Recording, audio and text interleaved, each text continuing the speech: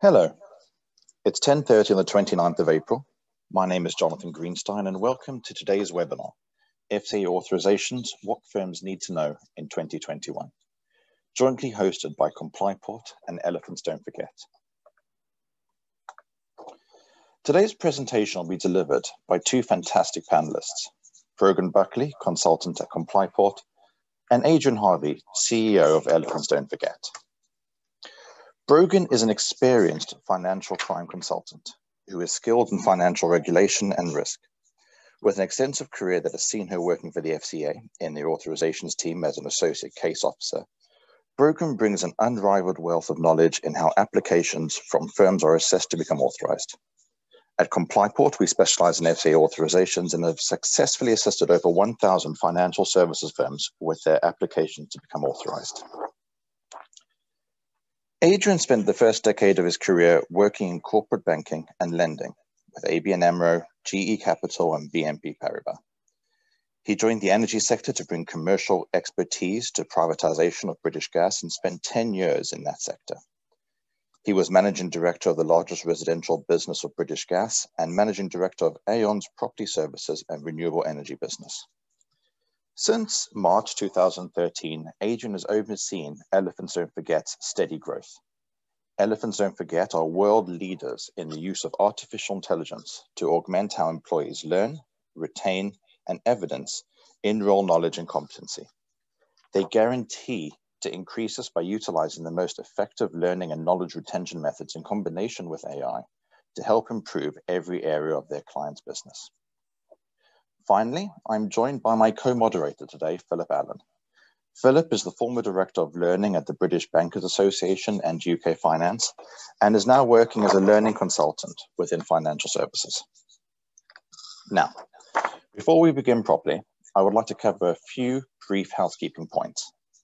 Either at the top or bottom of your screen, depending on how you have it configured, you will see a button called Q&A. If you have any questions, please ask them there, and we'll try to get through as many as we can at the end of the discussion today. Please do not post queries into the chat function, as this will not be monitored. We will also have a free giveaway, which we'll be outlining at the end of the session. Recently, it has been a turbulent time for a proportion of financial services firms. Brexit has meant that firms who are passporting into the UK now need to become directly authorised if they wish to have continued access to the UK market. Firms would have needed to have registered for the temporary permissions regime, also known as the TPR, to allow them to trade post-Brexit, but before direct authorisation. Regarding TPR applications, the FCA has recently said that they're expecting around 800 solo regulated firms. These would be firms that are regulated only by the FCA to apply. These firms will be issued landing slots for the application starting in July this year and running through to December 2022. But this is not all. We have seen authorisations for new payment institutions and electronic money institutions, fund management and asset management firms are all on the increase, along with a large number of authorised representatives looking to become directly authorised as well. In today's webinar, we are looking to cover what are the questions the FCA case officers are asking applicants in 2021, why the regulator rejects authorisations, how to ensure the regulator senior managers are competent, and how to maintain and evidence ongoing FCA compliance. Now, before we begin, we're going to issue a quick poll, but I'm going to pass over to Philip Allen to open this up here. Thanks, Jonathan. Appreciate it, and welcome to the webinar, everybody. We've got lots of attendees, so please do, as Jonathan said, put your questions in the Q&A section there, and we'll try to get through them as quickly as possible. So first poll question on your screen, if you could just pop that up, Jonathan, I'm grateful, is, are you looking at going through an FCA authorisation, yes or no, in the next few months or the next 12 months? So are you looking at going through FCA authorisations in the next, well, 18 months or so? If you could just pop that in there as well. Yeah. Welcome Brogan to the webinar. Welcome Adrian to the webinar as well. And Brogan, while people reflect on that quick question there, are you seeing many more applicants, as Jonathan's alluded to, coming past your through your doors at Complyport? Yeah, absolutely. In line with the temporary permissions regime, we are seeing a huge increase in firms that are preparing for the first landing slot as of the 1st of July. So lots of firms are preparing their application ready to submit to the FCA on the 1st of July this year. Okay. Jonathan, if we could just conclude that poll and just post the results, it'd be quite interesting to see who we've got on that. So 44% saying yes, and 56 saying no.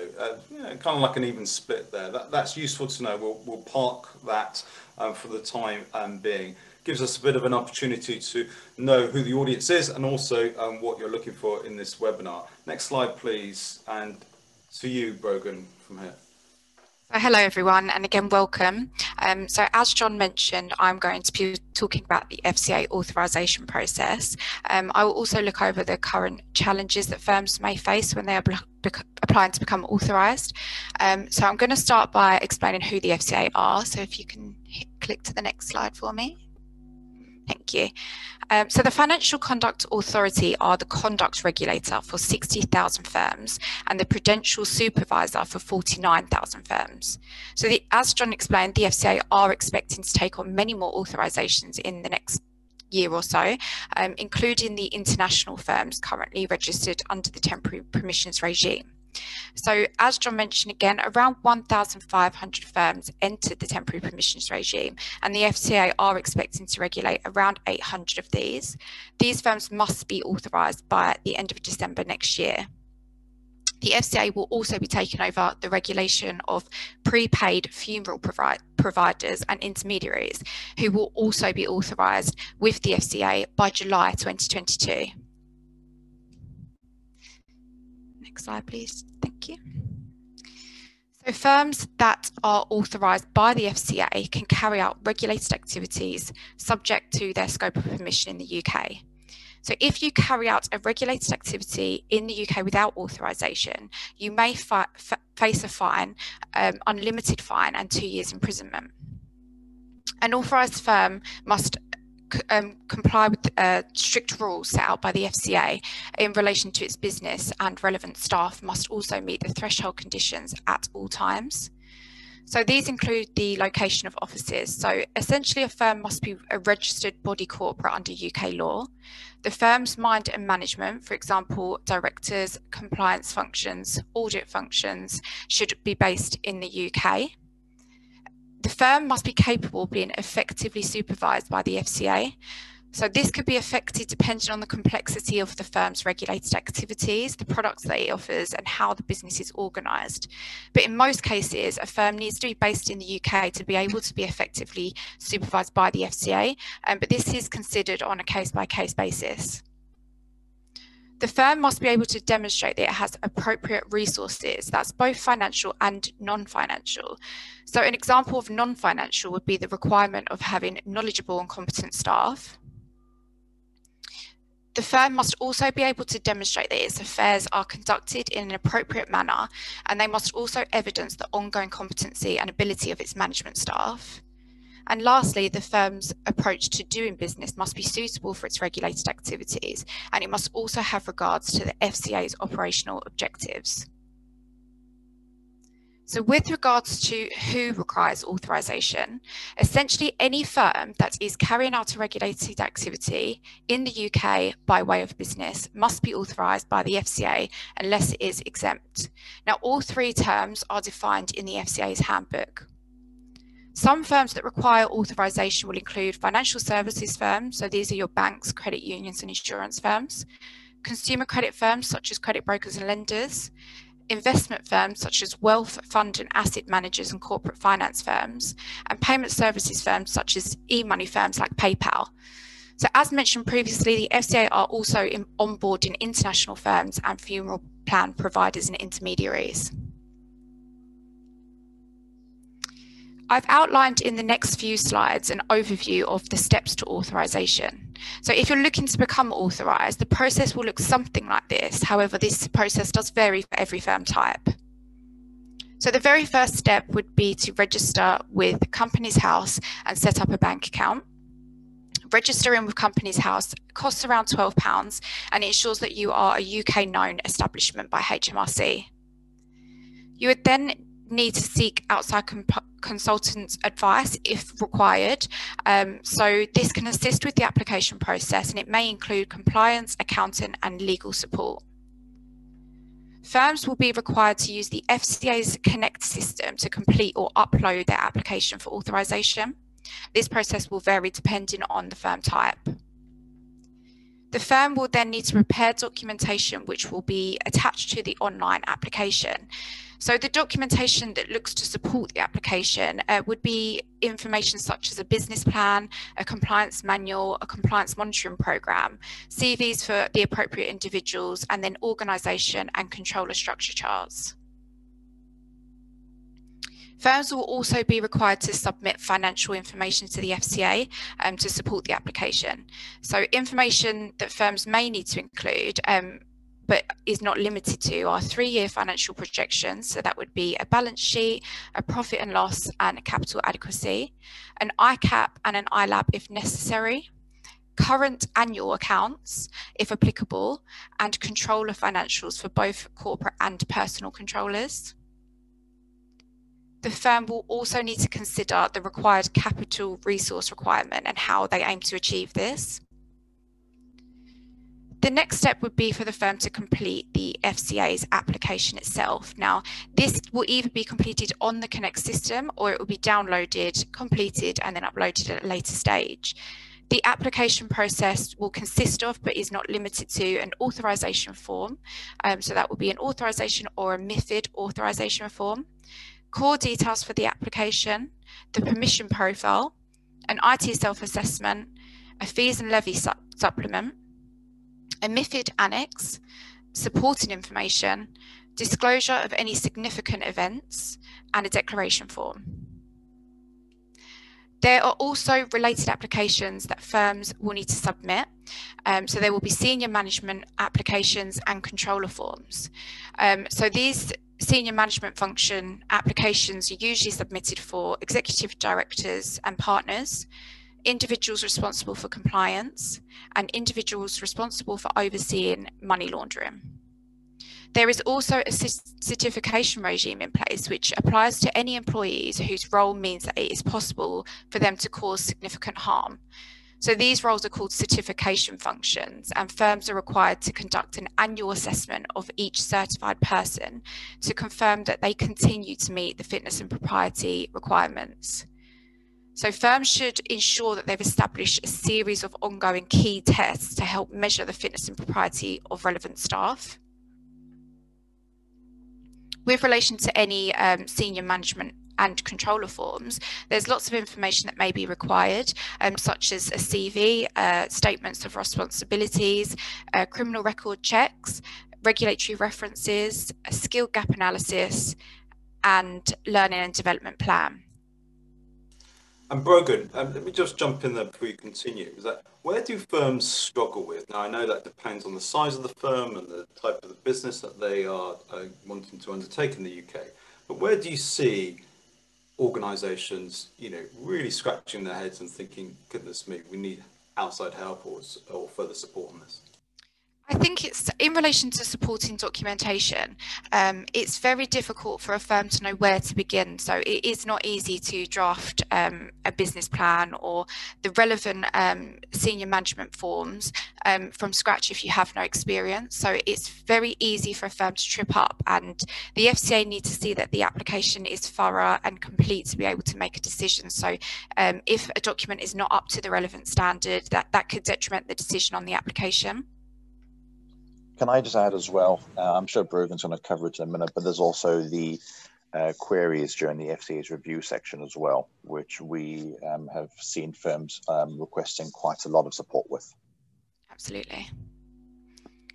So once the application is ready and complete, firms need to sign the appropriate declaration forms on Connect, and they will then need to pay the non-refundable FCA application fee. So the application cannot be submitted until the fee has been processed and received successfully. The fees range from £100 to £25,000 depending on the firm type, the permissions required and the income derived from the regulated activities. So once the application is submitted and it's in the hands of the FCA will notify the firm when a case officer has been assigned to review the application. This usually takes around 3 weeks for them to inform you of who the case officer is, and then depending on the workload, it will depend how quickly they pick this application up to review it. The case officer could ask for more information. They might want clarification on certain points or evidence to support the application. If so, then they may deem the application incomplete at that stage, and therefore that can delay a decision on the application. Now, when an application is deemed as complete, the FCA is required to make a decision within 6 months of receipt of the application. However, if the application is deemed incomplete and the case officer is requesting further information, they will essentially stop the clock every time they request information and start the clock again when the information is received back. This can delay the decision, and in this case, they are entitled to a full 12 months to make a decision on the application. Case officers do assess applications on the quality and on the quantity, so firms need to ensure that they've submitted sufficient information of a high standard to produce a good quality application and be in for a higher chance of receiving a complete application. The FCA wants to see that firms are ready and willing to comply with the relevant regulations applicable to that firm type. Now, if the firm have not done so already, firms are required to demonstrate to the FCA that they have the adequate financial resources to meet the minimum level required. So when the FCA are happy with all the information that they have received, they will inform you of the decision.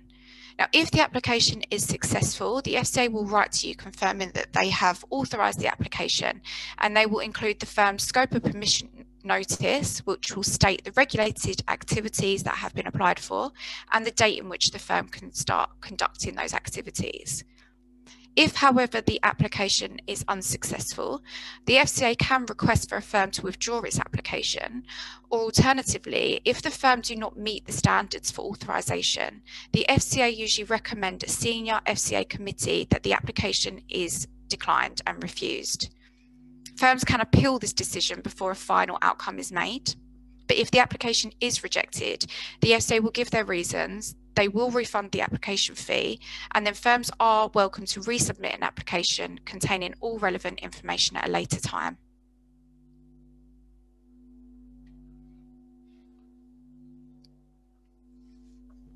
Okay, so thank you, Brogan. On a scale of 1 to 5, if you could pop up the poll question, please, Johnny. On a scale of 1 to 5, how confident would you be going through an FCA authorisation yourself? 1 being obviously not confident, and 5 being confident. On a scale of 1 to 5, based upon what Brogan has said, how confident would you be going through an FCA authorisation yourself there?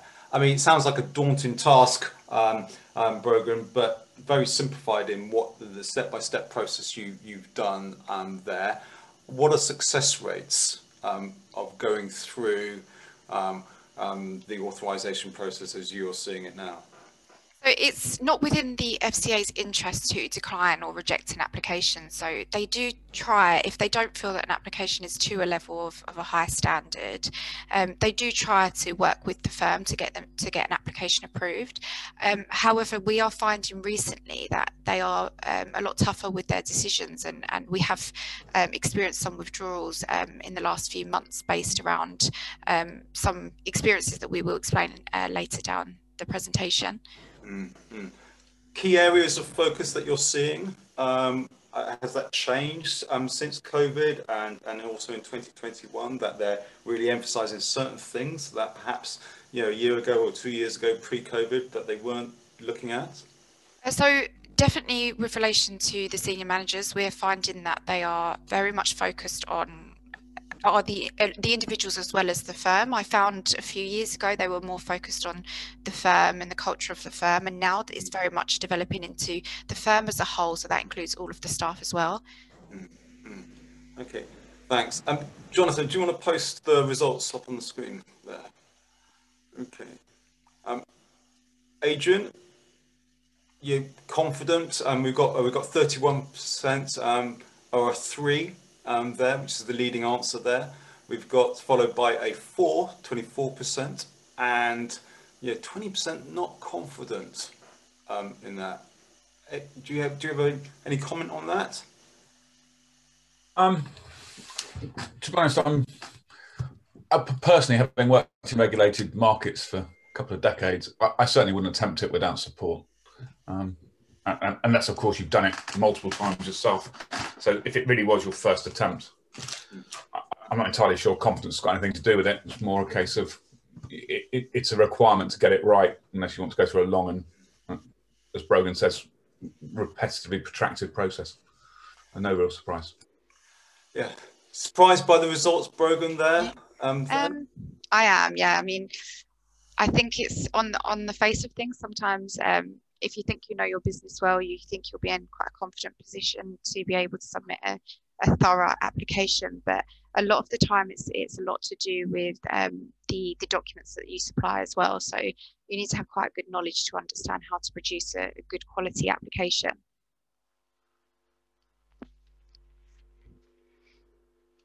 So based on our experience with authorisation, we have outlined some key reoccurring questions that have been asked by case officers recently. But it's really important to note that there is no set list of questions that the FCA case officer asks. Every application is reviewed on a case-by-case basis. But I will run through these. So the first one, please explain your understanding of the regulatory framework and the changes within the relevant sector. This can be asked if a case officer wants the firm to demonstrate its understanding of the sector that they're applying for. So this is the case officer's way of assessing a firm's knowledge, experience, as well as their systems and controls. So what risks do you see on the horizon that might impact the firm's ability to adhere to its regulatory obligations? How do you identify new or emerging risks? And how will you ensure such emerging risks are mitigated? So this question could be asked if a case officer wants to, again, assess a firm's knowledge of the sector, but they're also curious to find out how they are identifying and mitigating current and emerging risks. So one of the areas that firms often trip up on, which is a very small error, but if there are any gaps in the employment history, these do need to be covered. So it might be a case of an individual leaving a role and starting a role 5 days later, but that 5-day gap does need to be covered. So this can take an application out of a ready status for that case officer to ask more questions about that gap. So you don't want to trip over those very small hurdles, as it may delay a decision on the application. So in relation to senior management, can you demonstrate your leadership experience and have you received any training? So a firm applying for authorisation needs to be prepared to be able to show that the individuals are ready and willing to enter the regulated market. So if you're a firm applying for authorisation, you really need to consider the senior management obligations as well as the overall regulatory standards set by the FCA. TRIP is a very common method used by case officers at the FCA, and it covers the following. So trading names. Have any sensitive words been used in the firm's name or the trading names? Risk flags. So these are automated, generated by the system, and they can include an individual's history. For example, if there have been any non-disclosures, criminal record convictions, but also internal intel within the FCA on the firm or individuals. So this might be a complaint lodged against the firm in the past. This will be taken out of the queue, automatically generated as a risk flag for the case officer to review. Do the projections look realistic? Are the firm looking to grow too quickly? So the income, you need to be as accurate as possible with your projections. And then the permissions. Do the permissions look accurate for the firm type? And lastly, have you made known all relevant disclosures? So this question might suggest that internal information has led the FCA to believe that there's information that has not been disclosed. But alternatively, you might disclose the information, but the information might not be as thorough or as truthful as the FCA would expect, and therefore they might want you to expand on this area.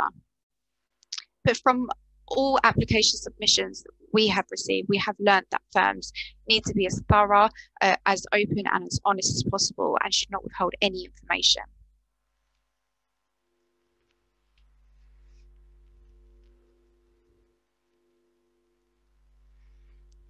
Okay, so it is important to recognise trends relating to application rejections.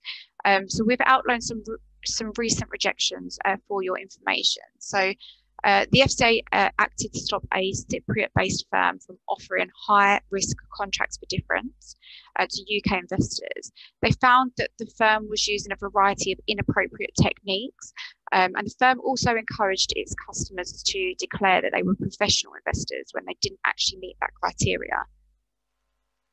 So the FCA have also requested an investment firm recently to withdraw their variation application due to the firm not being a profitable company for 3 years in a row. The FCA also mentioned that the CAS policy was inadequate, but they did not expand on the reasons why. We were also informed of an application which was recently declined by the FCA for non-disclosure of a regulatory fine issued by CISEC, which is the Cypriot regulator. The reasoning behind the FCA's decision was due to the firm not being open and honest with the regulator. And this is why we express the importance of not withholding information from the FCA. And lastly, the FCA published a final notice in February last year. They refused an application of a claims management company and reached the conclusion that the applicant firm was just not ready, willing and organised enough to meet the threshold conditions, notably the effective supervision and the appropriate human resources. So if an application is rejected, firms are welcome to resubmit an application and contain further information at any time. However, the previous rejections may be taken into consideration.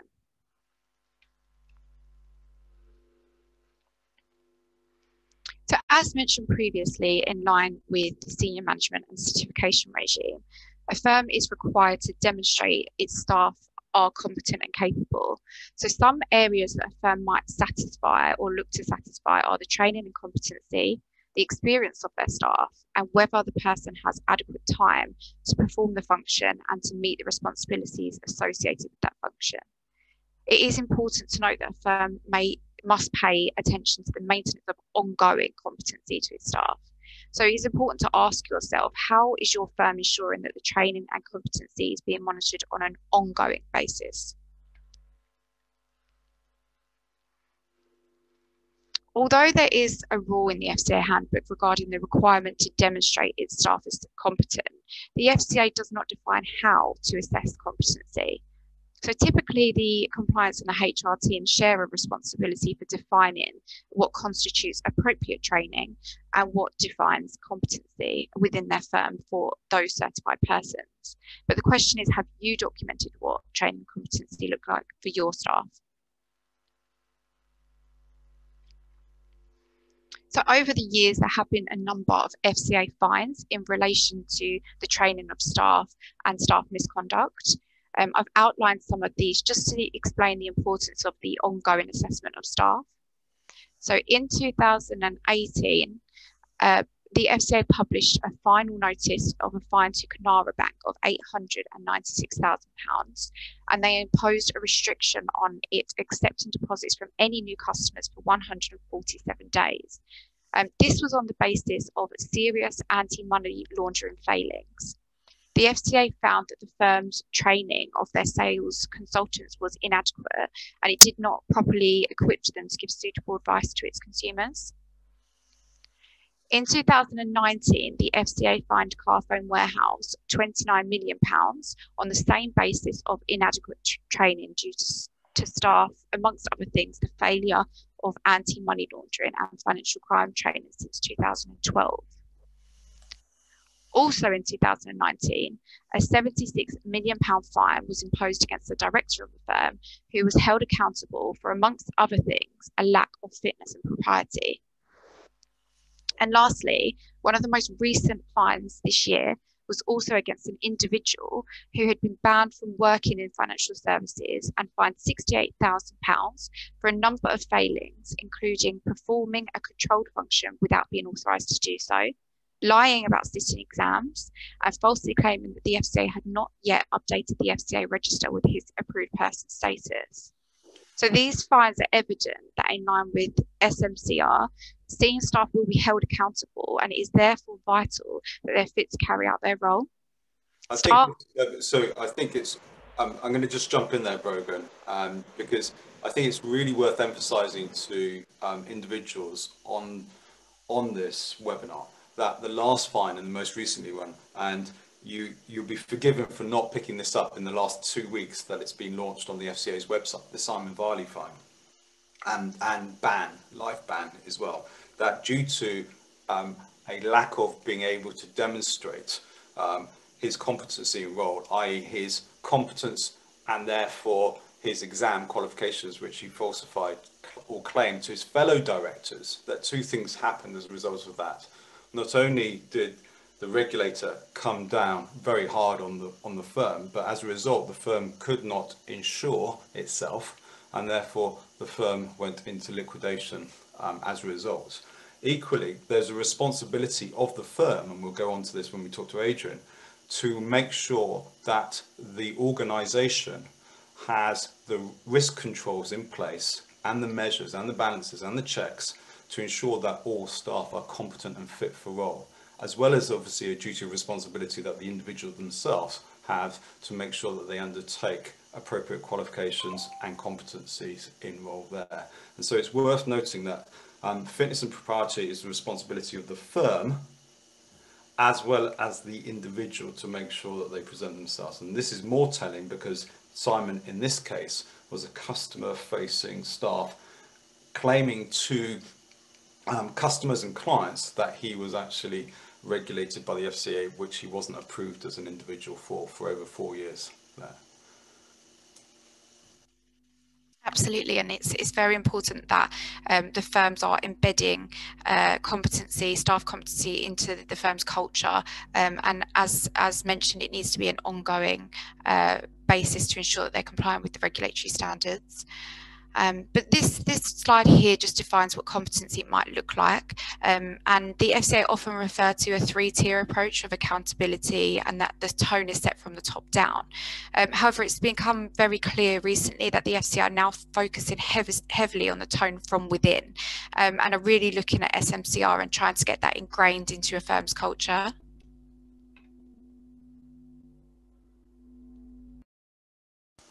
So next part of the presentation is talking about employee training and competency, and picking up on Brogan's points there.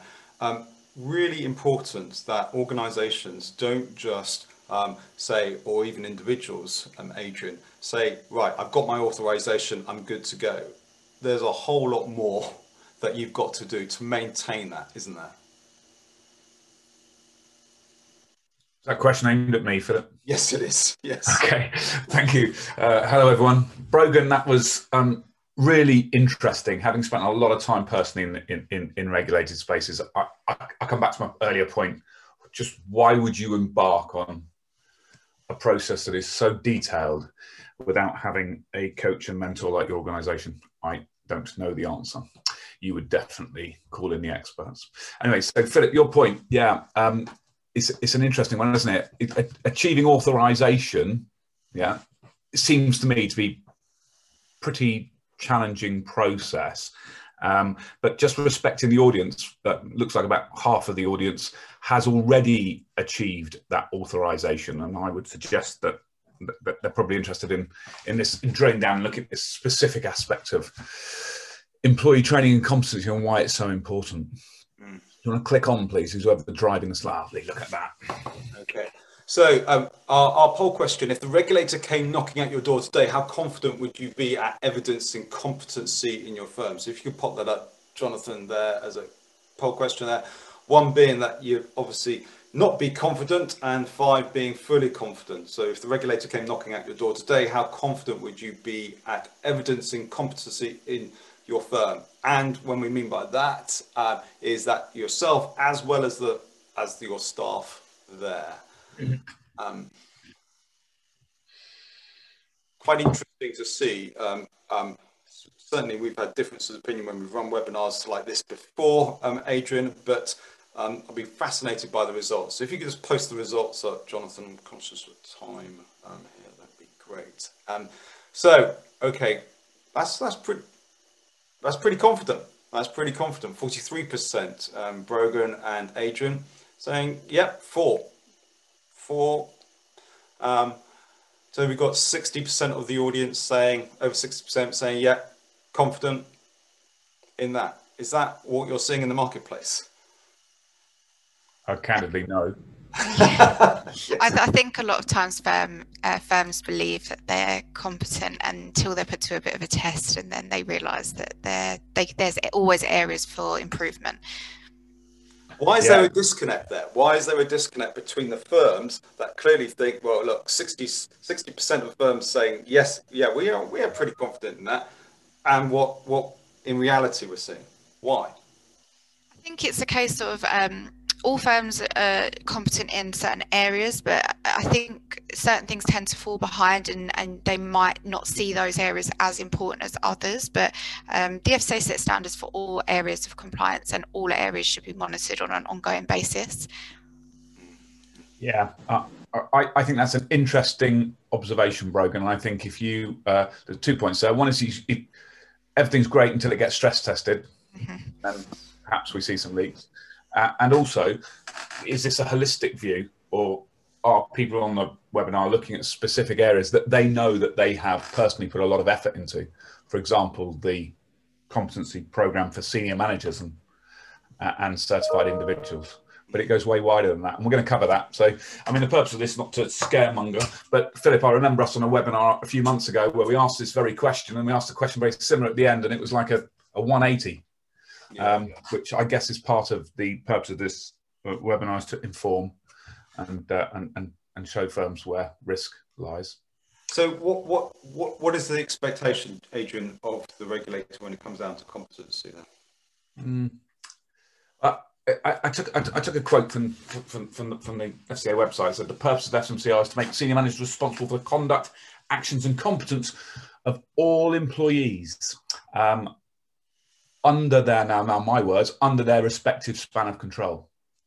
And I want to spend some time looking at why increasingly I think it's dawning on senior managers to why this is actually a huge responsibility, and the purpose of SMCR is to make individual senior managers personally responsible. And that's a theme that's going to run through this. And I would ask you to hold the mirror up as on this call, if you're listening to me droning on, hold the mirror up and say, well, do we look like this, or do we look better? Click. And this is the key point here, because I think that, you know, good and effective training and competency, and we talked about it here, is an indicator of good culture within the firm. Yeah. So at a most basic level, I think as a senior manager, you need to be certain that the work you're delegating, not personally delegating, not walking over to Fred and saying, here, please do this, but by virtue of your rank and role, it is being delegated to employees who know what they're doing. And I guess most significantly, that you can prove that. But you know what, we know that the challenge is proving it. And if you go to the next slide, Jonathan, it's actually, how do they really tackle this? Yes. So, I mean, half of the delegates on this webinar, perhaps this might be new to them. Half of them will be going through something similar in, I suspect, as it's really the market default. So if you look at what happens in the market today, most firms are following a lowest cost of delivery model. I would posit that does not deliver against what's required. Typically, this is characterized by annual refresher training. In other words, an employee joins the firm, has a huge raft of regulatory required learning to go through, and every year this is repeated, same content for employees broadly. Conduct rules insist that it's broken down by function, but broadly it's the same concept. I'll put the phrase there, death by PowerPoint. Depending on what market you work in, there can be quite a considerable curriculum to go through every year, and a single point in time assessment. In other words, I've done my AML training module that lasted 42 minutes. I've taken the short-term memory test at the end of it, and I'm ticking a box and I can get on with my work. And this is the traditional approach, certainly the approach pre-SMCR. Yes, and the challenge is there, and I've seen it in a very well-known private bank, and the HR director basically confessing and saying, you know what, we're onboarding our new staff with over 50 e-learning modules within the first 30 days, and you know what retention, what knowledge, what demonstration of competence will that end up in? By his rationale, very little. But yeah, I mean, it seems to me that SMCR is, I often use this phrase, is that the playing field has changed. It's not just a different venue. We haven't gone from Arsenal to Spurs. It's a different game. And what makes it different is the personal responsibility. And I sort of wonder whether or not that's really landed with everyone in the market. Clearly it hasn't, but it has certainly, and is increasingly landing, I think, with more and more senior managers. Yeah, and on the next slide, we'll know what the market actually is telling us, won't we, from compliance and risk professionals? Yeah, I mean, this is, well, we were on this together, Philip, when we ran this, if I recall, and it was, it's quite stark. I think if we'd asked this question before SMCR, you might have seen the opposite result, to be honest. I think that wouldn't be unreasonable to expect most firms to say that, yeah, we're confident. What was interesting a couple of months ago is you've got 66% saying they are not confident and only 10% saying they're confident. Now, I would say this, but we had a number of our own customers on that webinar, so maybe that was them. But the market per se, if I were a risk and compliance professional, following a traditional approach, I wouldn't be confident either. So, yeah, let's drill down in and let's look at why this is happening and what the problem is with the traditional approach. On the next slide, please, Jonathan. And why isn't a tick box approach really fit for purpose in a post SMCR, and I would argue in a post COVID environment as well? Yeah, I mean, COVID, I have a view on this, and I think COVID is whilst it's a big impact, it's a temporary impact. But if you look at why the traditional approach fails post SMCR, for me, there are a number of issues. I would say at a fundamental level, it doesn't deliver against the regulatory requirement of ensuring that employees are competent and capable in their role. But quite aside from that, and I'll go on to talk about why and evidencing that, but I think anyone on the call who's running a regulated firm right now, can you honestly say, yeah, our employees love the approach that we've got at the moment? In fact, privately, would you be prepared to admit that they hate it? It's the absolute opposite. They resent it for a number of reasons. It's time taken. Most people realise and recognise it is what it is. It's a tick box exercise to be completed. Painful process I've got to go through to get on with my work. And increasingly, this is not what individuals, consumers are experiencing in a marketplace where they're treated absolutely as an individual. Those same consumers are employees. So the market's moved. It's moved on a long way since I was at school and never got treated the same way. Now my life is entirely, thank you to Apple and all the other technology, entirely personalised. So it fails to deliver against the objective for certain. In particular, it's a point that Brogan referenced earlier. Perhaps the hardest thing for a firm to do is to evidence genuine, ongoing, in-role knowledge and competency. I can show you a point in time and we can discuss the veracity of that evidence. Now show me a point in time 6 months forward. I think this becomes opaque and really quite shaky ground. And then we got to look at management resentment. I mean, as an ex-leader in a regulated firm, every year we'd poll our employees in the annual employee engagement survey, and the consistent poor performing area was around the investment we made in our employees to further their career and how we treated them with respect to their learning, their personal learning and development. This wasn't aimed at the exec, this was aimed at the thousands of employees, rank and file employees.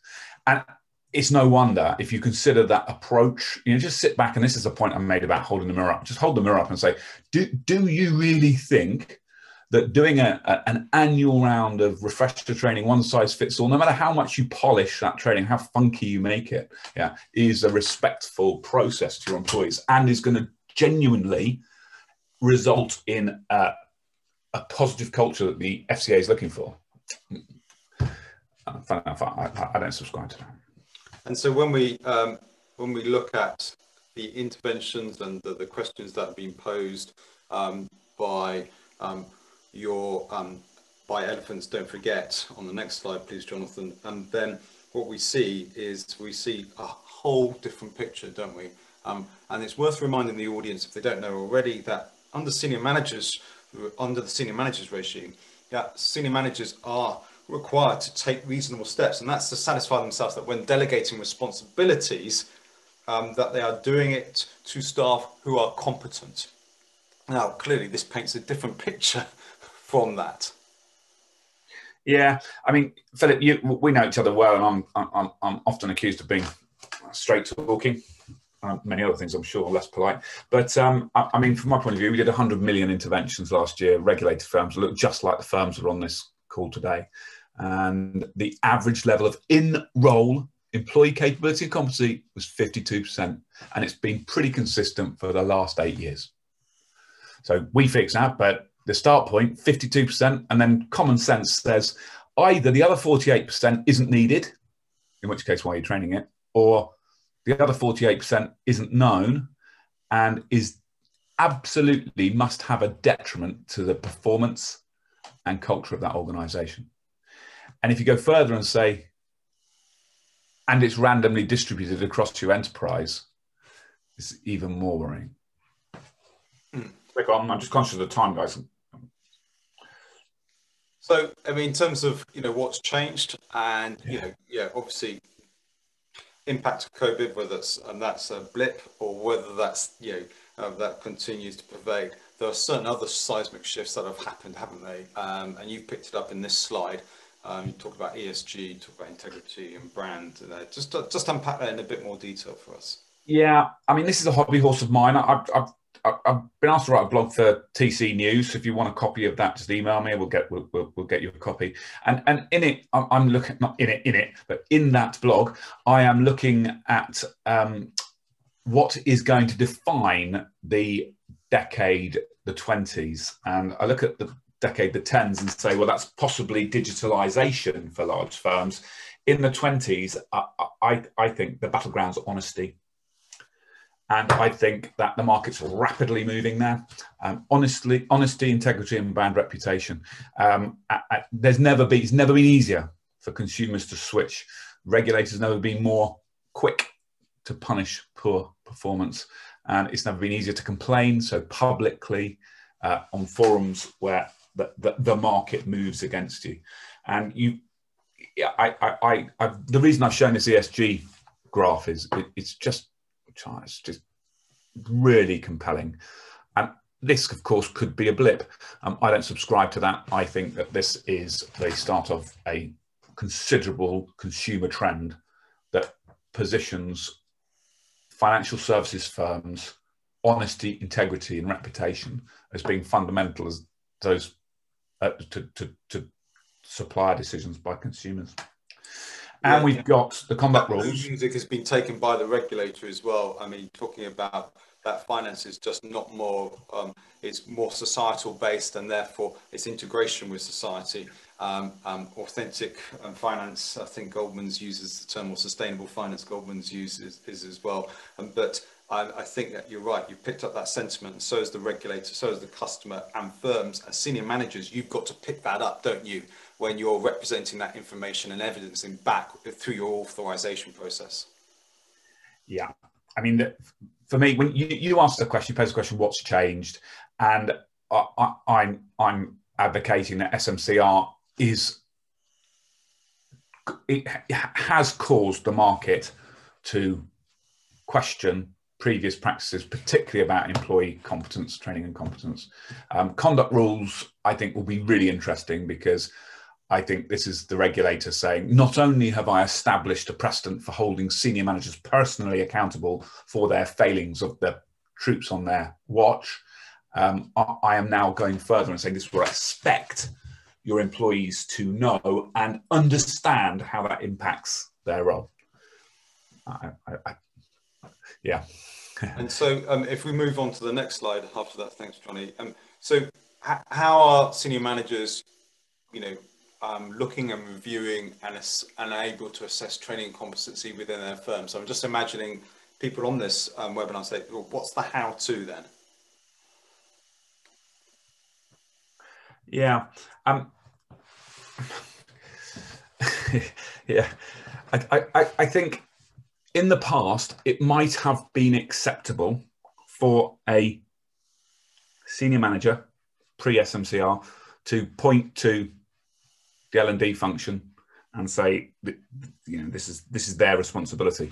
Now, whilst it is perhaps L&D's function to train employees in the organisation, it is not L&D's responsibility to ensure these people are competent. It is your personal responsibility. Yeah. And that, for me, is the seismic shift. It is no longer acceptable to delegate the responsibility. In fact, the regulator ensures that you cannot, by putting your name in that box as the person, the single person responsible for that outcome. So I think it's a game changer. Yeah, and I think that when you've pictorially represented it here, and you've given a few options and choices there, but you've seen that seismic shift, and that seismic shift really can only be reflected in the expectations of the regulators can only be reflected by using technology. It really can't be done manually nowadays, can it? I don't think so. I mean, I covered some of this in sort of jumping the gun a little bit, so apologies. So yeah, I can't see how you could manage this credibly on a personal level. And by the way, I suspect that most senior managers on this call would be right in concluding they've got way better things to do than personally manage the individual knowledge and competence of every person on their team. And some of these spans of controls are massive. I would say, I have nothing commercially to gain from this, but if you haven't read the book, The Fourth Education Revolution by Anthony Seldon, you need to go and buy it and read it. It's really interesting, and to some extent it really does challenge all aspects of education, and it resonates enormously with what all of you are facing in the financial services marketplace over the next decade. So go buy it. So when it comes to strengthening culture and improving compliance and delivering better customer outcomes, senior managers need to know what good looks like. When it comes to I mean, there is that. I mean, caveat.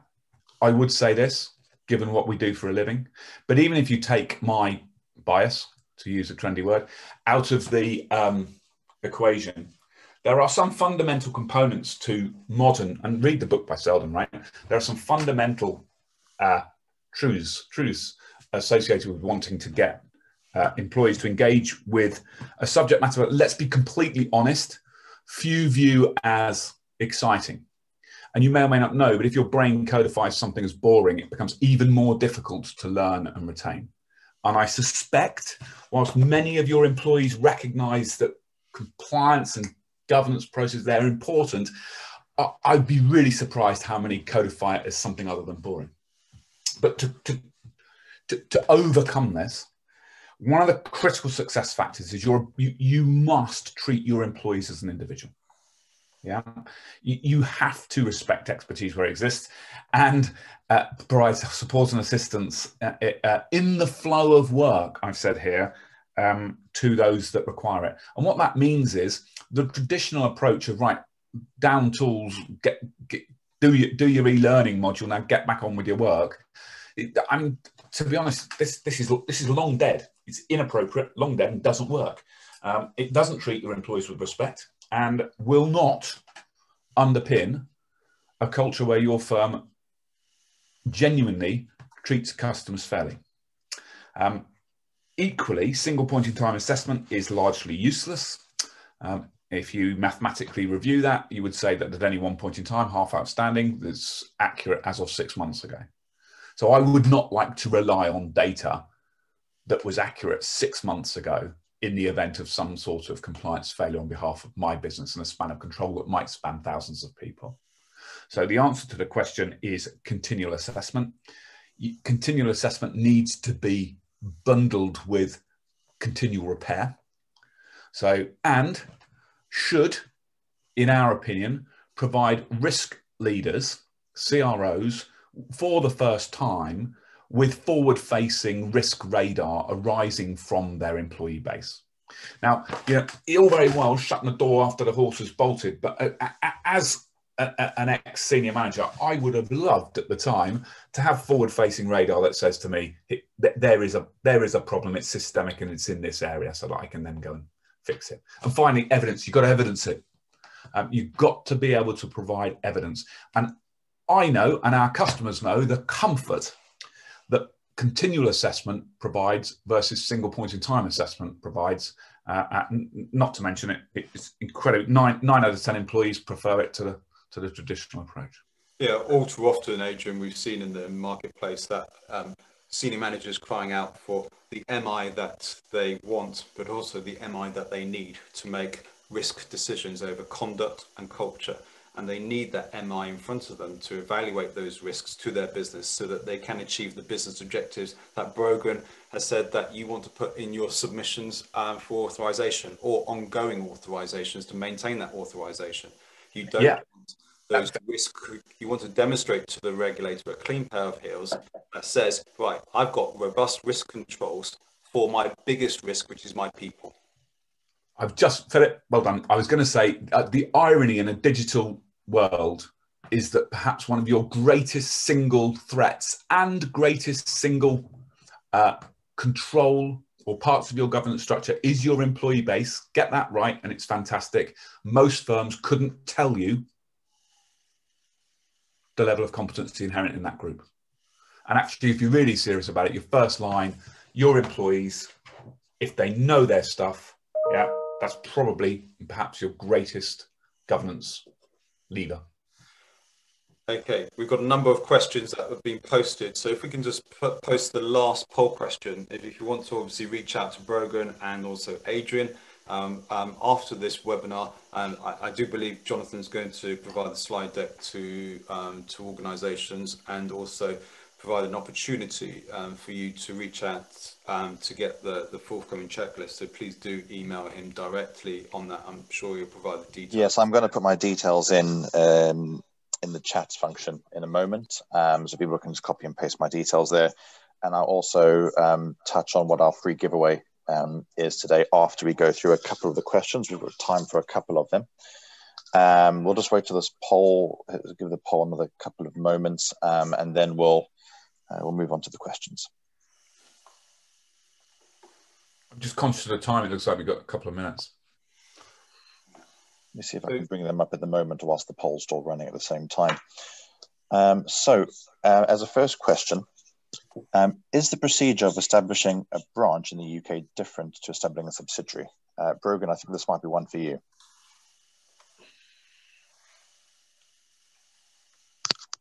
Brogan? I think you might be on mute.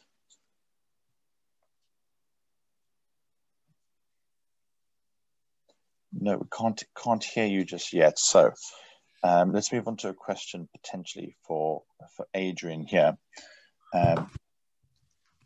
Please explain more about certification of employees. Are there any special exams in the UK that need to be passed? Philip, maybe as well you have any insight into this one. Well, it depends on the role and function of the individual for a start, and also what they are, what firm's function is, as well as the role of the individual there. So without knowing further details, one wouldn't be able to comment on that one there. Okay, fantastic. Brogan, can you hear us? I think so. Can you hear me? Yes, can hear you now. Great, thank so you. I'll reread the question out again. I'm conscious of time, so this will probably be the only other question, Sure. but we have kept a note of all other questions that have been asked today, and we'll be emailing each person individually with a response to them. So the question is the procedure to establish a branch in the UK different to that of a subsidiary? So in relation to TPR firms that are applying for authorisation, the application process is the same with regards to the Connect system, which is where it will be carried out, but the differences between branch and subsidiary are quite different. So a branch is the same legal entity as the head office, whereas a separate legal entity is a subsidiary from the parent.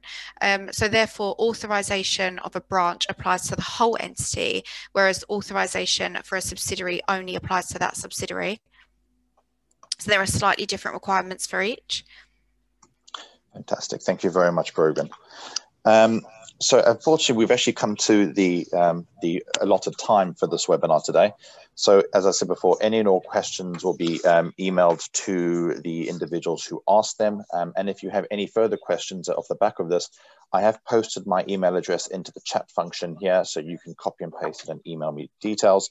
I'll come on to the free giveaway in a second, but before I do, I just want to let everyone know that Complyport is running a promotion on our authorization support services. And as this is our 20th anniversary year, we're offering the first 20 firms who sign up with us for authorization support a significantly reduced fee. So if you wanted to inquire into it, please send me an email, as mentioned before, where my email address is.